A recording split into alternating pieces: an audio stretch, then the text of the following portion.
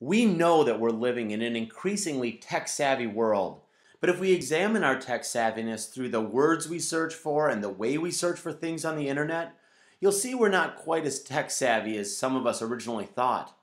For example, Facebook remains the top searched for term in the Google search engine, followed closely by the word Google itself.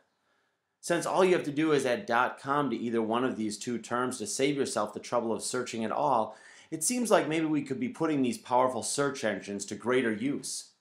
We need to get better at searching, and we need to understand how the internet works and how we can effectively search it so that we can find the information we need and put this very powerful tool to work for us.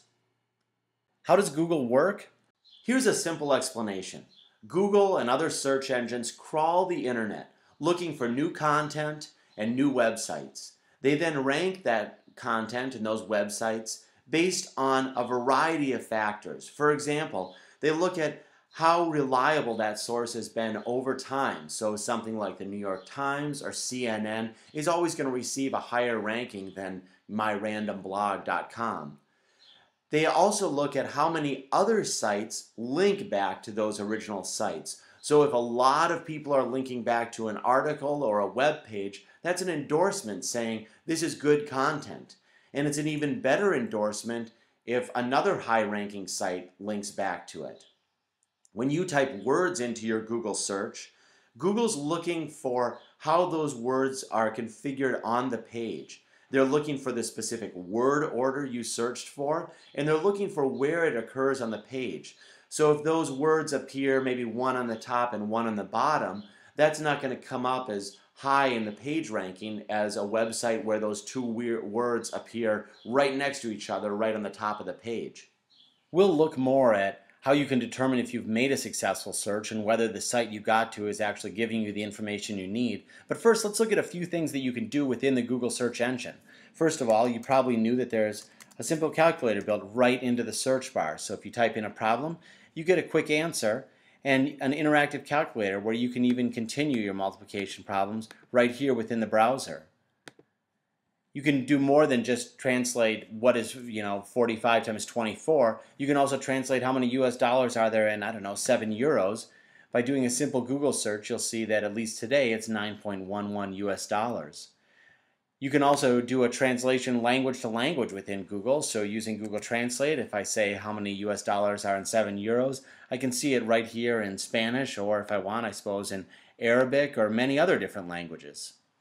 Sometimes a simple search can get you so many results that it's really hard to know how to narrow them down. For example, a search for lower back pain is finding every single website that has the word lower, back, and pain in it, something like 74 million websites. But by simply adding the word stretching, so here I'm saying I want websites that have lower back pain plus the word stretching in them, I get it down to only 131 results. That is actually attainable. And if I want ones that don't mention narcotics at all and really only talk about stretching in terms of lower back pain, you can see I further refine it down to an incredibly manageable 126 results. This is a huge improvement over the 73 million we were looking for at first. Let's look at a few more of the features that are available in search. First of all, up here on the top next to web, you've got a bunch of other search terms that are available for you. By putting lower back pain in parentheses, I only look for websites that have those three words in that exact order. You'll see that still gives me over 9 million websites to choose from. But what about images? Here I'm finding images related to lower back pain. And if I like this one that's got this kind of blue tint and this one, I can look for only images in the color blue, for example. And I come up with some pretty common images that would certainly go well together in a PowerPoint or something like that. This would be a good image to use. I can tell because it's about 1,000 pixels across, and my screen on my computer is about 1,000 pixels across, so I know that's going to fill it up very well. A smaller image like this one that's only 350 pixels across is only going to take up about a quarter of my screen, so if I blow it up in a presentation, it's really not going to look that good. So once you've done your search, how can you tell if the sites you found are reputable? Well, this requires some just basic digital citizenship. First of all, you need to start by asking yourself a couple of questions. Number one, what is your personal motive? What are you looking for? Are you looking for the kind of information that you might give to a client as an overview of a condition? Or are you really looking for some deeper medical data and background information that you might use with your professional colleagues. And number two, uh, consider what your clients are reading and be ready to either reinforce or debunk the most common things that they're likely finding on the internet. So there's no real hard and fast rule for saying, all right, this is a trusted site and this one isn't. But there are 5 things to consider when you're looking at sites on the internet that should help you determine if the information you're getting is more valuable. Number 1, you need to look at the purpose of the site. If the first thing your eyes go to on a website is the ads on that site, then the purpose of the site is probably more about ad revenue generation than it is about information delivery, and it's likely not going to be a good source of information for you or for your clients. Number 2, is the site run by a respected institution or authored by a well-known or awarded expert? This is a really important thing to consider because information that we find on the Mayo's website is going to be instantly more reliable to us than information that we find on another site like about.com or Wikipedia. Number 3, did you get to this website from another website you trust? So if I'm on the U of M's medical site and they link me off to a research article, that research article is going to have more credibility than if I just found it on the Google image search, for example. Number 4, can we verify the information with other searches? So if you find information that seems to be unique to one single website and we can't verify it anywhere else, that's likely not very good information. And number 5, is the information presented in a clear and accessible manner? Just like anything professional, people who really care put a lot of time and work into how they present their information online.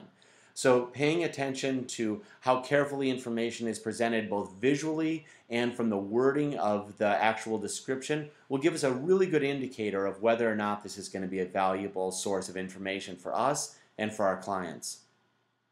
With those 5 things in mind, let's look at information about carpal tunnel and see what we can find on a variety of different websites.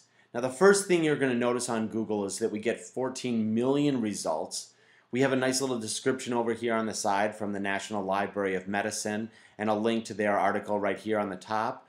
Right up on the top we also have Wikipedia and about.com. Probably not the most valuable sources of medical information, but information we should be aware of since because it's near the top it's something our clients might click on. If we want to see images of carpal tunnel, we'll just click here on the image tab and we can see all kinds of images that might be helpful as we're explaining how carpal tunnel works and how it feels and how you might seek treatment. This picture right here of a hand with the drawing on the outside, for example, might give a client a better understanding about what's happening underneath their skin. And there are other nice indicators here about where pain goes and how treatment is delivered. Now if we look at Bing, we see really very similar information, only 2 million results, a few ads up here on the top, but the same basic websites are showing up here on the top of our Bing search as showed up at the top of our Google search. And we also get a nice mix of images and other information here. Now one of the first sites that both of those link to is this National Library of Medicine. If we look at this site, we'll see it delivers some pretty good information, but it really fails at our 5th indicator in terms of is a site valuable. And that is, it's really not presented in a very aesthetically pleasing way. And so it's probably not going to draw a reader in. It's not going to be the kind of thing that your clients are going to gravitate towards. So it's likely not going to be anybody's first source of information. But it does rank high on being a trusted source of information because it is from the National Library of Medicine. If we look at WebMD, this does a nice job of giving us information from a trusted source. We know WebMD in the past has been a valuable source of information. It is presented in an attractive manner. They do a really nice job of breaking things up. But it fails us a little bit in the purpose category because we can see that the ads are really the prominent features on the page, and sometimes that can be distracting from the information that we're actually trying to consider here. If we go to about.com, we find a similar problem, except the ads are even more prominent here. Here we've got ads running on both sides of the page. They really seem to be the total focus of the page, and the article itself seems to be an afterthought, so I don't use about.com as a valuable source of information here.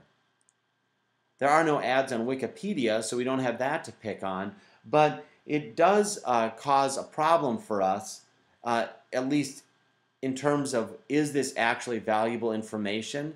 Usually what Wikipedia gives us is a nice 8th grade summary of what a certain diagnosis looks like or what a certain treatment looks like. But here, with this one, we see a really kind of complex description that doesn't seem to do much to help with our explanation at all. So I'm dismissing this. And there's also, of course, other issues related with Wikipedia. Since we can't singularly determine the authorship of this site, it fails us a little bit in the trusted area. Now, looking at the U of M, we start to see a site that really begins to bring together the different elements we're looking for. The purpose of this site is clear. There are no ads on this site. It really is just focusing right on to the problem at hand. This is a trusted site because we trust the U of M Medical Center. We didn't get this link from anywhere else, but you can see that there are links from within the site itself. We can verify this information on other sites, and the site is really very, very well done. We see the simple image up here on the top, and then a very brief, concise, and accurate description about what carpal tunnel is and how we might begin to treat it. You see a very similar treatment on the Mayo's website. A brief overview right here about what carpal tunnel is and why Mayo Clinic is a good place to get treatment, and then separate tabs broken up for diagnosis, for treatment, how we set up appointments, what are the clinical trials like, all really helpful information for us presented in a very concise fashion. And you can see in terms of a few areas, the Mayo Clinic's website ranks very high. First of all, we know it to be a trusted source. Secondly, it's very well done. The information is very concise. It's broken up so we don't have to look at all 3 of these things at once. We can look at overview, diagnosis, and treatment separately. So we're just getting the specific information we need. Another site that I thought would be a good source of information is Health Partners, but it turns out that information delivery, at least in the area of carpal tunnel, does not seem to be their strong suit. And what we get is just a link to other pages that also have links on them. So that was kind of a no-go for us. The last site I examined is this one right here. Now this is a database of information. The Medical Disability Advisor shows us really good information, and I was very struck by how nicely done this was. It gives us a nice picture, good concise information. Everything's on one page, unlike the Mayo site, but I thought that was worked very nicely here. So out of all of these searches, we come up with this site right here, the Mayo site, and the U of M site as being really good, accurate sources of information. The next thing for us is going to be to actually carefully read the information here and then cross-compare it to the other 2 sites that we found valuable and see if we're starting to get some common treatment ideas and some good indicators about how we might move forward in the treatment of carpal tunnel. Finally, let's consider how search is expanding and the role of social media. Now, search continues to evolve. It used to be that typing a full sentence into Google was the sign of an uninformed searcher. But now, with the addition of Siri and Google Now, you can speak a question into your phone or type a full sentence into the Google search bar and come back with really good results. Moreover, predictive search is starting to anticipate the kinds of things we need before we ever search for them at all. That said, some things simply aren't Googleable. And for those, we need to expand our whole thinking around searching. We need our own professional network of trusted colleagues and industry leaders. In education, we refer to this as a professional learning network. Of course, you have your company colleagues and the network of other professionals you've met over the course of your career. So if you have a question like this, or this, contacting your trusted colleagues might be your best bet. Therefore, having a wide network is extremely valuable. You can expand your network by taking advantage of social networking sites such as Twitter. How do you get started? Well, once you have an account, follow your own colleagues and then look for others in your expanded professional network. Follow the people they follow and look for organizations like CMSA that provide trusted advice. Looking through their followers can give you even more contacts. Like any network, you have to contribute as well as ask for advice. So commit to checking in with your network on a regular basis and give back as often as possible. As you move forward, examine your professional network and practice good searching. Take full advantage of your search engine's capability and examine sites for purpose, credibility, and quality while verifying the information through cross-references. By becoming a more critical searcher, you'll increase efficiency and improve the accuracy of your results. Good luck!